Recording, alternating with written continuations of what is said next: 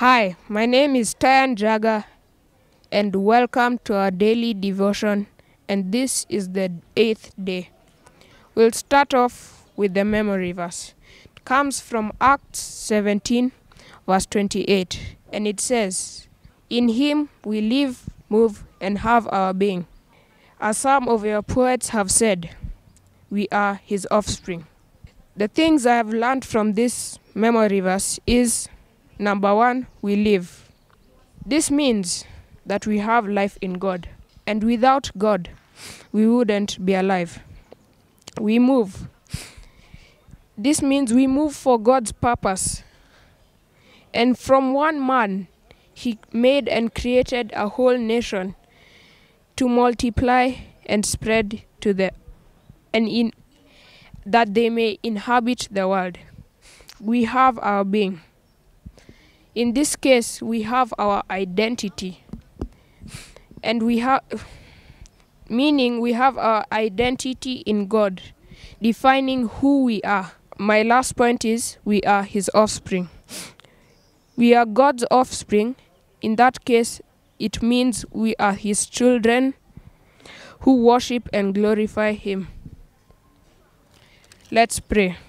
Heavenly Father, I thank you for the precious gift that you have given us, the gift that lets us have our being and make all our movement, the gift of life. In Jesus' name we pray, amen. Books of the Bible. James.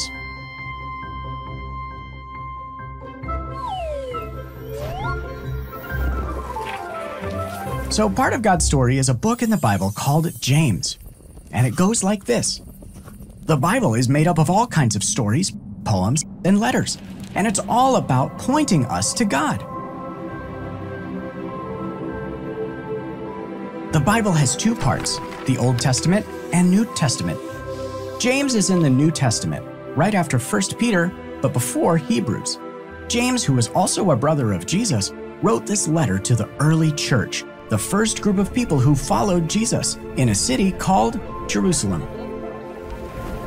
Even though it was written to the followers of Jesus a long time ago, James's letter can still help us today. When James wrote this letter, many followers of Jesus were experiencing hard things, like being poor and hungry, and also persecution. Persecution is when people are treated badly because of what they believe. But James encouraged them to love God and love their neighbors. That might have surprised some of the early Christians who felt they only needed to love the people who loved them back. James reminded them that following Jesus' example and showing their faith through love and grace to others was the only way to live a life devoted to God. How do we do that? This is how James put it. He said, "But don't just listen to God's word, you must do what it says. For if you listen to the word and don't obey, it is like glancing at your face in a mirror and forgetting what you look like." This was different from the way most people lived who didn't follow Jesus. Most of them only listened to God's word. They didn't obey it. But James said that Jesus did both. And if they wanted to be like Jesus, their actions had to match their words.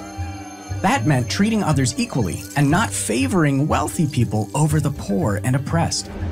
James said, "Hasn't God chosen the poor in this world to be rich in faith? Aren't they the ones who will inherit the kingdom he promised to those who love him? If you favor some people over others, you are committing sin." Sin is the opposite of obeying God's word. See, James knew following Jesus means to love one's neighbor as yourself. And loving our neighbor includes watching what we say to others. James said, "For if we could control our tongues, we would be perfect and could also control ourselves in every other way." Loving our neighbor also means being humble. He said, "Humble yourselves before God. Resist the devil, and he will flee from you." That means if we want to resist evil, we have to trust in God's ways and treat others the way he wants us to. And James really understood this.